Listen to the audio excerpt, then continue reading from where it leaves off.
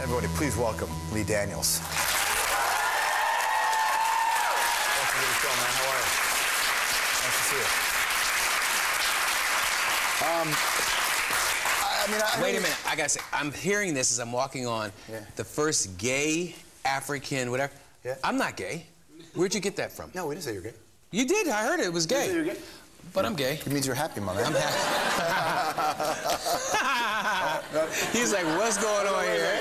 First of all, let me be honest with you. Lee. If you were gay or not, I don't care. None of my business, baby. Right? Whatever makes you happy. All right. But congratulations. I'm happy, yeah. What a film. Yeah, thank you very much. Do you know what you're getting when you set out to make a picture like this? Because, I mean, you knew what the script was and you knew what the story was, but do you know it's going to be this impactful? No, I don't. I tell what's in my heart. I tell what's here in my heart and what I think the world needs to know about faces that are never seen and voices that are never heard. To get to that, though, aside from telling the story, but to understand that story and tell that story, what's that process like for you, understanding who these people are in this film? Well, I didn't go to film school, and I've had many lives, you know, doing many things. You know, I was raised in the projects in Philadelphia, in a very impoverished sort of background, and I've witnessed many things, and I think that I bring my life to everything that I do, work-wise. All of my cinema is really indicative of the past that I've had, and family members or friends that have been a part of my my upbringing. Because for you to tell that story, then you have to live that story, right? So if it all comes out in your work, which is natural, it means that it's always top of mind. And if it's not, I mean, you wouldn't describe it as an easy upbringing, right?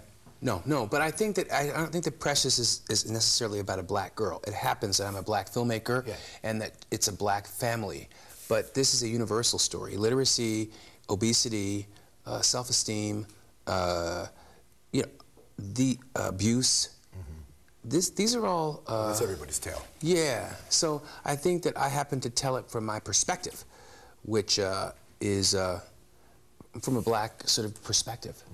The research to make a film like this, what was that like for you? I know you spent some time working, you saw the suffering that especially a lot of women went through when you went to do the research about, you know, AIDS patients. Hardcore. Yeah. Well, I thought that I was, you know, I wanted to understand about HIV, and so I went to the gay men's health crisis in New York City, expecting to see gay men, but they weren't there. It wasn't nothing but black women there. Yeah. Like, it was like, whoa, what am I walking into? And I thought it was maybe I was walking into social services, somebody, you know, it's like a welfare sort of, but it wasn't. These were women, C is like a bunch of women that had HIV. It was very telling. It was very upsetting, and... What did you get from that? What did it tell you? I got that it's time for African-American men to come out of the closet. A lot of these FedEx workers, not that I ain't got nothing about FedEx, don't come after me, FedEx, or, you know, or these, you know, trash men, these really machismo sort of men, but when you're from a specific class, your mother says you can't, your father says you can't, your church says you can't, your environment says you can't. So what happens is that these black men are in the closet, and they're infecting they're killing African-American women because they can't be free. So the gay thing is not something I'm not walking around saying, hey, here I am, woo, you know? It's not that, if you did it like that, everybody would know. But it's important for me to make that statement, because I think that it's the difference between life and death. Something I talked about off the top of the show was the spectacular performance you got out of Mariah Carey. I say that because, and I'm sure you've heard it before too, I don't think a lot of people had a lot of confidence in Mariah Carey as an actress based on some of the past work, and to be cast in this role, what you did with her was out of this world. Like, what a performance, man. I actually think, and I can't believe it's coming out of my lips, but if Mariah Carey got an Oscar nomination, I don't know a single person that would have said, no, she doesn't deserve that. She was so good. But that can't, I've interviewed Mariah. That could not have been easy for you to get that performance. No, it wasn't easy. But, But we are, you know, what happened was that Helen Mirren was supposed to play the role. Yeah. Helen called me up and she had a real job. Helen's like, because we don't pay no money on a Lee Daniels set, you know? I ain't got nothing to pay you. But so it's like rolling your sleeves up, and it's like going to work in theater. Right. And so Helen was like, Lee, this is 3 days before we're shooting. I don't know, I got this other job, and I couldn't blame her because it was a paying job, and she's a friend of mine. So then Mariah calls me up like 3 hours later, 4 hours later. Darling, what are you doing? Come over for a glass of champagne. I went, no, Mariah, I'm working. I gotta find this this character. And the only gay man on the planet that said no to Mariah Carey for drinks. That's what that was. Really? I was focused on trying to replace Helen. And she said, I love that book, Push, because it's called, based on the book Push. And I go, So I hung up the phone with Mariah, called Helen back, said, Helen, what do you think of Mariah stepping in? And Helen said to me, Lee, I can do this with my eyes closed. And she could, you know? She says, but if you can pull out of Mariah, then you're onto something. And I went, wow, maybe this is God saying, I'm onto something. And so what I did was, I called Mariah back and said, Mariah, I want you to arrive in a taxi. Mariah, I want you to, you're not gonna have any makeup on, and I'm gonna make you uglier. I'm gonna, you know. I bet you she didn't hear that in the nice way. No one hears that in the nice way. Oh, I don't mean, oh, Mariah, where's the camera? I didn't mean it like that, Mariah. You are beautiful. I love you, Mariah. But I wanted to make her plainer, is the word. And so, she's watching right now, by the way. She's here. I put gray under her eyes. I put a mustache on her. I dyed her hair and everything. And then I gave her this heinous overhead lighting, and she's sitting with Gabby, and she's sitting with Monique. And you cannot help but drop to a place of complete and utter honesty. And I knew that when we were putting the rayon and the gabardine, that cheap gabardine material in her hands, and her hands were like shaking like this. I went, oh, we're gonna have some fun. Because she was having a reaction to the rayon. We all would have the reaction though.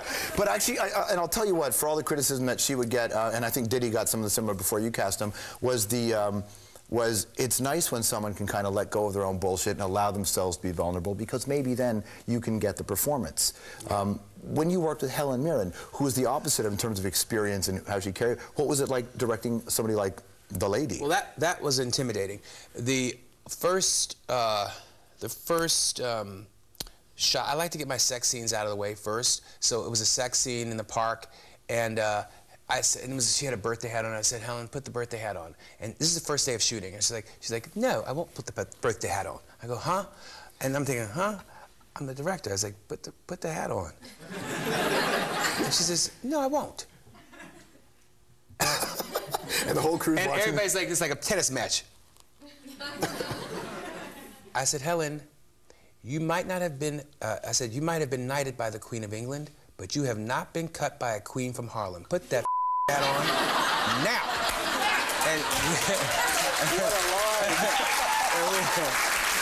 And we have been best of friends. And she responded to that, right? Oh yeah, you know, she didn't want to get cut, but we have been best of friends. And also, she's an important figure in my life. She was going to work with me again, and I look forward to working with her again and again and again. You establish a cadence, a rhythm. Once you work with an actor, like, you know, you understand them in here and in here. Well, what was the morning of the Oscar nominations like when they got it? I mean, I know obviously people had talked about your show, previous award shows had recognized Precious, and you knew that it wasn't you know, an out of the blue. But what's still Oscar nomination morning like for you? Well, the many Oscar nomination mornings I've had, the one that I've had, actually with Monsters Ball too. Monsters Ball, of course. It was pretty surreal. We had I was in bed, and you know what they do is they do it in alphabetical order. So they name the actresses, supporting actress, so Monique, check, good. Then they go to Gabby, check, good. But it's all in alphabetical order. So the first one was Catherine Bigelow, and it was James Cameron, and then they said Quentin Tarantino. I went, what? Because they skipped the D, Daniels. And I just went back to, nuts. And just as I laid back down, they said in Lee Daniels, and I jumped because they did it in Alpha via film. So it was, dude, it was crazy, because I thought you know, and then I did, and so it was and I think it was probably the was a highlight. Well, I'll tell you, and you know, obviously the culture's changing, and you know, racial, you know, now tensions are going away because they still exist in some regions, but it's becoming more of an open culture. There's a black president and all that. Mariah Carey, and you talk about when Halle Berry won her award, but you're still only the second African-American director to get a nomination for Best Director, right? John Singleton got it first for Boys in the Hood. Isn't that, I mean, how do... I don't quite know how to... I think that I can't scream racism. I think racism is a really cheap sort of out. I think it's about nepotism. I think it's about like being in the club. You know, with Catherine Bigelow, she's the first woman to win. You know, it's about and it takes a moment. It really takes a moment to be in the club. And I know that what this does is that it inspires not just African American filmmakers, but gay filmmakers, Puerto Rican filmmakers, filmmakers that don't have a voice, that feel that they're not in a club. It inspires them to now get in the club.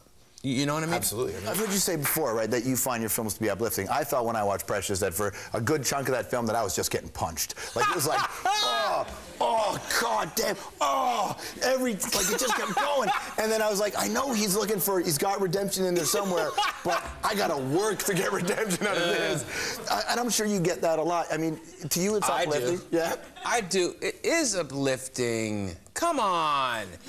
Even when I thought, man, I don't want to spoil it for people because people need to see this, but even when I thought, okay, then there's this thing and I went, no way. But look, here's the thing. What it is it's a slice of life. And I think that as with Raging Bull, as with The Godfather, not that I'm comparing those brilliant films to my Little Tiny Precious. Dude, Precious is a great film. Thank you. It's a great film. But I think that you have to look at it. How did you feel after walking out of Godfather and everybody's shot? Yeah. And Raging Bull, and was like, whoa, you know, he's punching his wife, and you know, it's truth is very, very hard to take. It's very hard to take. At least we fantasize with it, you know what I mean? At least she's dancing, you know, we're having a party. Your film, it puts the verite in cinema verite for sure. Like there is some, it feels very real. I was thinking about something you were saying before about not being in the club in Hollywood, and I was thinking about you when you said that about the new Hollywood. Vanity Fair's got the cover. And now, just when I thought this interview was going good, skinny white women. Here we go. Skinny white women. Skinny white women, and I don't have Monique or Gabby here. Right. And I'm not a skinny white woman. So what do you want to know? I'm just curious about your thoughts. My thoughts. Yes. My thoughts is that Annie Leibovitz shot the out of us inside, me and Gabby and Monique. I was blown away by that thing. And I think that if Vanity Fair feels that they are the future of Hollywood, then it's up to me to continue to make Preciouses. I completely agree with you. Because that big chick, that's the future of Hollywood. Yeah, of course. Okay. She was. What's it like working with somebody who doesn't, you know, who's it seems is new at this? The audience doesn't know. She's just breathtakingly. She's an inspiration. She reminded me that I was prejudiced. Yeah. Yeah, man. I mean, like I thought, and who am I to be prejudiced? You know, I'm black. I'm gay. There's no, you know. But in my back of my head, like I had this thing about overweight people and people that looked a certain way, and I learned so much about her that she's, you know, I thought they were lazy and slovenly and not very smart, and she's certainly, you know, a lot smarter than me, okay, and a lot. I mean, she's a miracle. She's a miracle, and she gets it. She's funny, and she taught me a lot. And I think that she will teach many people that are seeing the film a lot. You've worked with a lot of really talented people who have been known and who haven't been known. Have you got, now that you've made a few pictures that have gotten some attention, and I mean, you're talking an Oscar nomination, that's no, you know, that's no fluke. So who do you want next? Is there somebody you said, this is going to get me to work with this person now? I never look at it like that. I look at the material. You know, it's all about the really? work. Yeah. I believe that, but is there an actor that you've been dying to work with, an actress? I love all of them. I mean, I think it's harder to work with a megastar because you have to then prove to that world, to the medium, to the audience, that it's not the megastar doing, and they become set in their ways. So is it challenging to work with Mariah Carey or Puffy, that people have this over-the-life persona? Absolutely. And I get off on that in small increments, but to work with, it's about the story ultimately, and I think that But I'll ask you who I want. Who would I work? I work with Susan Lucci from All My Children. Really? I You got to get her an Oscar. You know, do you know who Susan Lucci is? Yeah, of course. Yeah. I'm sort of. I've met everybody from Meryl Streep to Daniel Day-Lewis. I'd be really like blown away to meet Susan Lucci. She's sort of hot. She's sort of hot. Yeah, she's not. Right? No, there's no sort of. No, there's no sort of. You couldn't have picked a better answer. Lee Daniels, everyone. Great to see you.